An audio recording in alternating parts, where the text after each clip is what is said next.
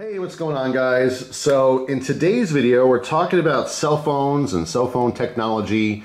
I have my original phone. This is my first cell phone. I'm kind of making this video for the younger audience. Obviously, if you're my age or close to my age or older, you remember all of it. You remember the days of AOL dial-up internet. You remember the days where there was no internet. I remember those too. When I was a little kid, there was no internet. Can you imagine that? If you're young watching, can you imagine your life without the internet? You know what? It's kind of tough to say, but in a lot of ways, it was a lot better. I love technology. I really, really do. Unfortunately, all technology gets abused by scam artists and bad people. So every time, we create something that's great, it's taken over by the evil. And unfortunately and fortunately, the internet has affected all of our lives. Some good things about the internet: we have communication with anyone in the world at any time. That is pretty amazing. If you explain what the internet was to someone in 1985, they would think that that's some kind of scientific future, maybe 500 years from now or 100 years from then. But it very much came quick. So when I was in high school, cell phones just became a thing. All right, remember, we have AOL dial-up internet, which I was telling, it's funny because I broke out this phone as well as a bunch of other phones. I'll tell you in a second why. But my niece and nephew, mostly my niece because she's a little bit older, she was blown away by the idea that you had to hang up the phone if you wanted to go on the internet, or if you're on the internet, you had to, and the phone rings, you had to get off the internet to answer it. That was mind blowing to her. And then obviously, what's fun too is I was telling her how to text with the old cell phones and stuff. So it's cool. It's cool, obviously, telling younger people, here's how it used to be. And it's funny because when I was younger, I remember older people telling me, oh, I remember when we had to do this. I remember when we did that. I remember when we had a shift in our cars, and I remember we had to walk to school 50 miles and all that kind of stuff. So yeah, I mean, the world goes round and people get old, and they always tell young people how they had to live. I have no complaints. I had no problem with having no internet. And so as far as my high school experience, I had no phones because phones just hit the market and cell phones were ridiculously expensive. And the first phones didn't even look like this. First phones looked like a house phone. And it's funny because I say a house phone and most people don't even have a house phone. So if you're like 12 or 15 or 17, you might not even know what I'm talking about. But a house phone was just that. It was a phone that was mounted to your house, and you had a long cable so you can walk around while you're talking, but it was not cordless. It was a literal connection, a wire. Yeah, the first cell phones that came out were just like long sticks, let's just say. It's like yay long, kind of looks like this, but it didn't fold or anything. When the folding phone, the flip phone came out, that was big technology. That was super cool. So when I was in high school, no phones. My dad, my senior year, I think, bought a cell phone because he really wanted to try it out, the new thing and everything. And he didn't get reception anywhere. It sucked. It was horrible. So what we had was, I had a beeper. And you thought you were cool if you had a beeper because like drug dealers had beepers. And for some reason, when I was in high school, people thought it was cool to be a drug dealer. But I had a beeper. I didn't deal drugs at school. But I did have a beeper, and most times when someone was beeping me, it was my mom to ask where I was. So it really wasn't even cool, because when it would beep, people were like, oh, cool, Jeff's got a beeper or whatever, but I wouldn't have to say, or I couldn't say who it was. I can't be like, hey, it's my mom, I would just be like, oh, I got to call someone. So, and that was short-lived too. I think I had a beeper for like a year, then I think it broke. And so how a beeper worked, it was a little box, and it was just a little square that had like a pocket clip on it. You clipped it to your pants, whatever. And when someone called your beeper number, it would beep, just like you think. That's why it's called a beeper. And it would have a little screen on top, and it would flash. It would either have a message or a phone number. All right, so you couldn't actually call anyone or pick up on a beeper. So imagine this. Imagine someone had a phone somewhere, and they called your beeper, and it would say, hey, call me, or it would just have a phone number. And what you would have to do is now go find a phone. Okay, so in my case, it was usually a payphone somewhere. So someone sent me a message that said, hey, call me, but the device I couldn't talk on. I had to go find a phone. Then I had to put money in the phone in order to call them back. It's pretty funny. I saw a comedian recently talking about this, and it's so true. When I grew up, I remember I was born in 1984, so I'm not really an 80s kid. I'm a 90s kid. I don't consider, when I was 6 years old or 5 years old to be like, because I don't remember a lot of stuff when I was 5 or 6. I remember some things, But I would say I was a 90s kid for sure, because from 1990, I remember everything to 2000. So being a 90s kid and using payphones and dial-up internet and all that kind of stuff, it's just fun explaining this to younger generations, specifically my niece and nephew. But yeah, like when my parents like dropped me off at a friend's house or something, they just kind of hoped I made it home. There was no GPS, you know, I didn't have an air tag on me so that they didn't have to worry about anyone abducting me or anything. Or, you know, in fact, a lot of the stuff that we did, no one knew about. But now, growing up as a kid, there's cameras everywhere. And again, your parents have like your cell phone and, you know, GPS on you. And like I said, air tags and other, you know, different forms of knowing where you are at all times. Not to mention everything you do is captured and shared on social media. You know what I'm saying? When I was a kid, there was no TikTok. I mean, you know, there was no YouTube. You know, there was nothing like where people or Facebook or anything like that. So people weren't like constantly filming their entire life, every second of it, and sharing it with the world.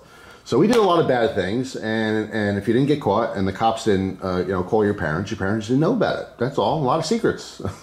You hope to not get caught, right? So anyway, I'm not saying that it was better that we didn't get caught. There's certain good things, like if I had kids now, which I don't, but if I had kids, I love the idea that I can put a GPS tracker on them. And I can just know where they are at all times. You know, I don't want to be like an overbearing parent, you know, but, you know, when you have kids, you want to keep track of them. That's just how it is. I can't imagine. It was just a different time. People lived a very different life then. But anyway, so I was visiting my folks, and it was my brother-in-law, Vinny. You guys know Vinny from some of the hot sauce videos and stuff. It was his birthday.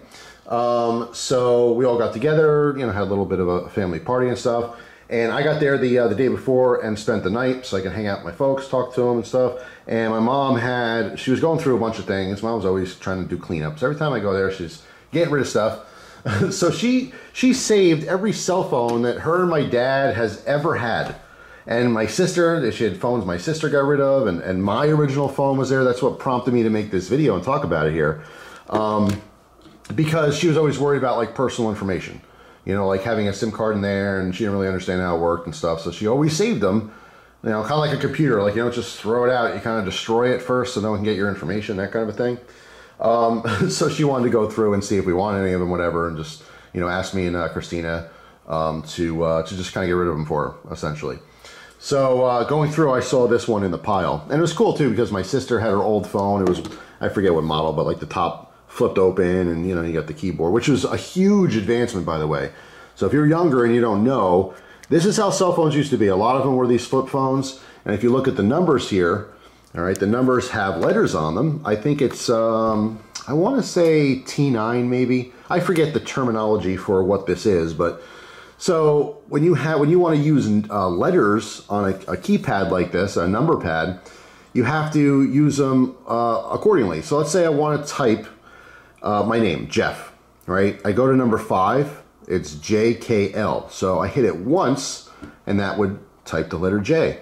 If I want to type the letter L, I'd have to hit it 3 times. Same thing with a K, 2 times. So you get how this works? If I wanted a C, I hit number 2 3 times. 1, 2, 3. So for my name, Jeff, it would be 5, right? And then I'd go 3, 3 for E, and then 3, 3, 3 for F, and then 3, 3, 3 for F. If I want to say hello, you go to H, right? So you got to scroll, okay, because here's H, and I did this even back then. I don't know offhand, be like, bup, bup, bup, bup. I had to always kind of search, oh, where's the letters? There it is. Okay, H is number 4, but it's the second one, so 1, 2.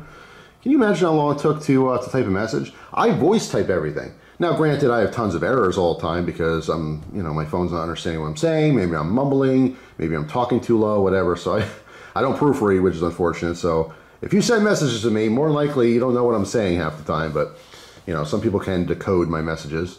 But I'm just saying the technology was certainly different. So that's how we actually would text. We'd be like this, bop, bop, bop, bop. So if you want to text a word that was, you know, 6 letters long, sometimes you have to literally hit buttons 10 times or 12 times. It just really depends on what you're typing. So that's how we used to text. It was a huge deal to have like a camera. Wow, this phone has a camera. Now it's obviously just, you know, standard. And the camera quality was absolutely horrible, and you couldn't store many camera pictures, you know, inside your phone, things like that. You can see the large speaker on the back here. If I didn't have a reception, guess what? I'd pull out my antenna. All right, so it's like, oh, I'm not getting any service here. Let's try that. And, you know, and you think, like, how's that any different than just moving my phone to here, right? But sometimes it helped, sometimes it didn't. But yeah, that was kind of cool too. You're like, oh wait, hold on, I'm not getting any reception here. And then you're like, hello, hello, and you still didn't get reception usually. So yeah, and back then, if you went to the mall, there'd be like kiosks, and I don't know if they still have those. I haven't seen one in years, but you know, you want to get like a cell phone or a new plan or something like that. It was a big deal, and phones are expensive now. They were always expensive. You know, back then, maybe a $200 phone would seem expensive because that's the most expensive phone there was. Now, of course, there's iPhones that are $1,500, which is ridiculous. But keep in mind too, with inflation, our money's just worth less. So like when you pay more for things now, and that's something else, as I get older, I'm going, oh my God, I'm having like sticker shock. Everything's too expensive. That has a lot to do with inflation. Obviously, prices are going up, but it's really just our dollar has less buying power. But anyway, one of the funny things was when you like, because kids, you know, had phones just like they have now. Not as young, by the way. Okay, when I was growing up, you were not 8 years old and have a cell phone. Hell no. You'd be lucky if you got a cell phone when you're like 15 or 16. You know what I'm saying? Like, it wasn't a thing. Now, like, kids just have them. Like, they're in kindergarten, like, you know, having conference calls and stuff with each other. That's a little ridiculous, but I understand the safety point of it. If I had cell phones in school, and I know some of you older people watching, you're thinking the same thing. If I had a cell phone in school, man, the trouble we'd get in, right? So I don't know how kids keep them in their pocket and they're not constantly like just, you know, looking at porn and making jokes and, you know, streaming through and sending memes to each other and all the rest of that kind of stuff. But anyway, yeah, so my original cell phone, there it is. Oh, what was I getting at? I kind of got off track there. The one thing was like kids didn't take care of their phones, right? So like when your phone broke, the huge thing was that water damage was never covered. So like these phones had these little things in them. All right. So see this little tab right there? This was like a little, very old-fashioned way to see if you have water damage. When that gets wet, I think it turns like solid red or something. It turns some color or something like that. All right, same with the battery here. You see that tiny little red thing? This is a water indicator. So if your phone ever got wet and it broke, and like you went back to the mall or went back to Verizon or AT&T or whatever, and you said, hey, you know, my phone's broken, I want a new one, because they'd always have coverage. The first thing that people would do is they take the back off, take the battery, which PS, this is a replaceable battery.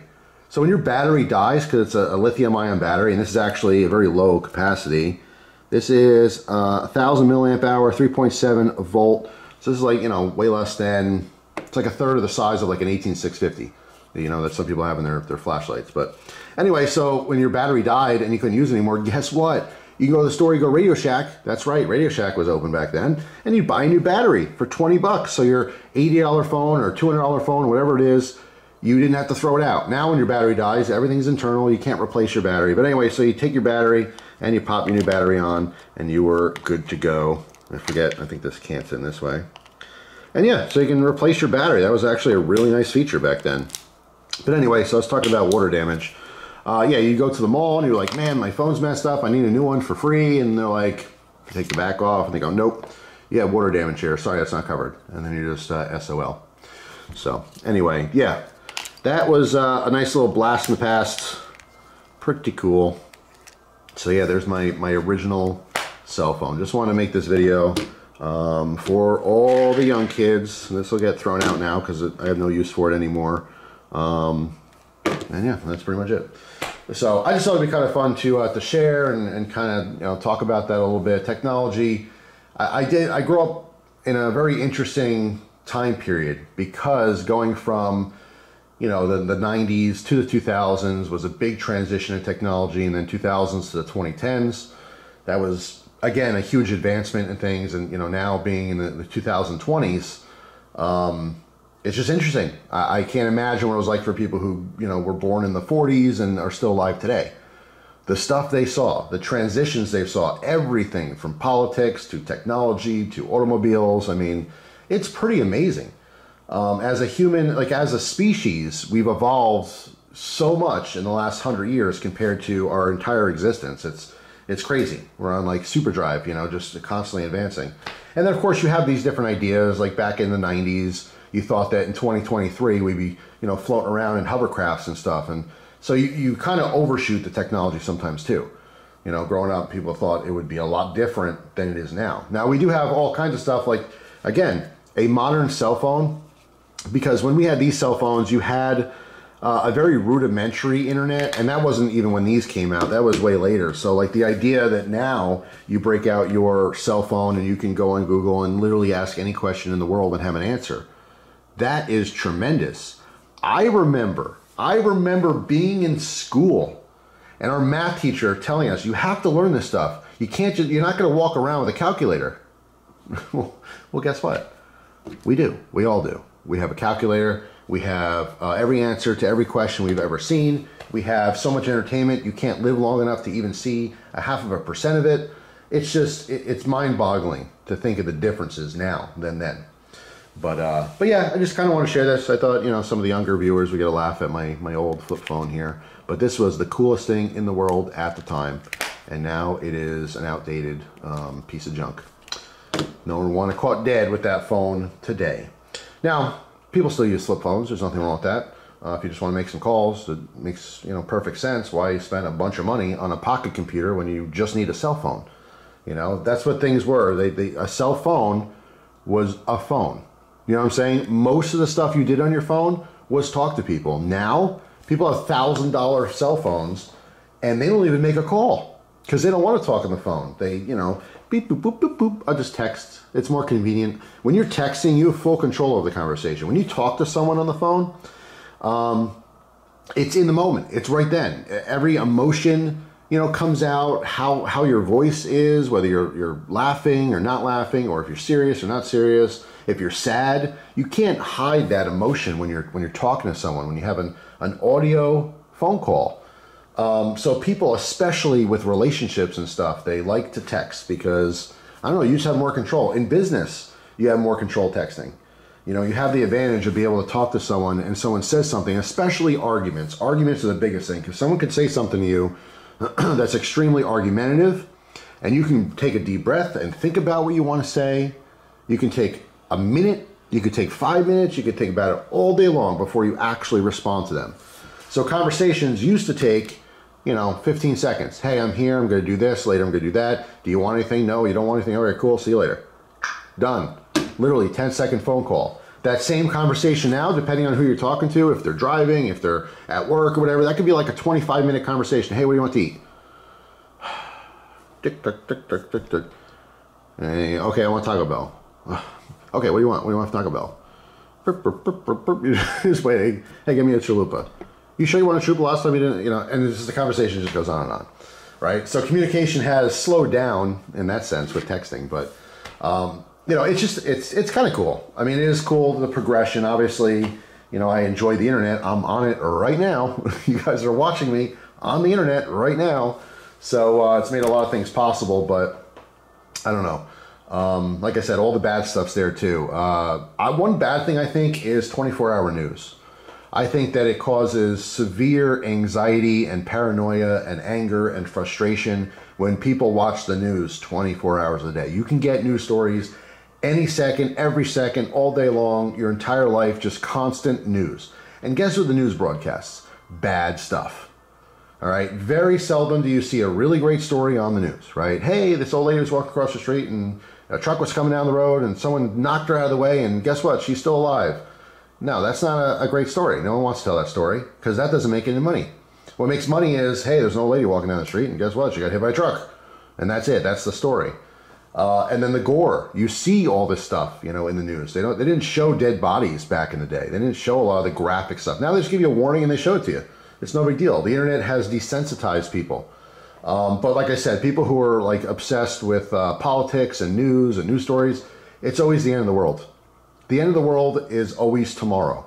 There's constant things, one thing after another, these things that in the 90s we just didn't know about. There was stuff going on in Russia in the 90s, we just didn't hear about it every day. It was a major event, maybe it'd be in the newspaper, maybe someone read the newspaper and talked about it at school, maybe overheard a teacher talking about it, but it wasn't like, it was a less stressful life. With all the massive amounts of information that's pumped into our heads every single second of every day, that we're on our cell phone or have a TV on or a computer open or something, It causes stress. It causes anxiety. A lot of it's so negative, you know. Obviously, we use things like this for entertainment and for joy. Watch a lot of YouTube videos because you enjoy them.